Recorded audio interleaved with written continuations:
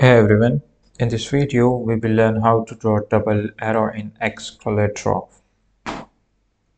Whether you need an arrow pointing left and right or just want to make sure your diagram look more professional, I will give you step-by-step process where you can draw your double arrow, and it's very simple and easy.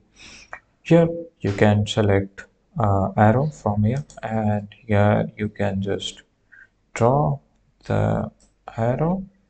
After drawing here, you can just hold this point and you can just curve that point. Here you go, you can just do double arrow from here, and you can change the color also. And if you want uh, this kind of arrow, you can just select. Here you have arrow types, you can select. You have arrowheads, you can choose whatever arrowheads you want.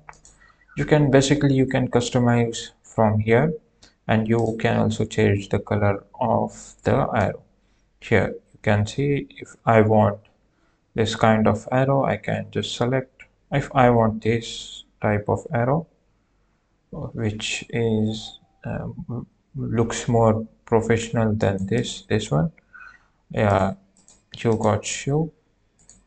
So basically it's very simple and it's very easy. The more you use, the more you explore, it will help you to understand more.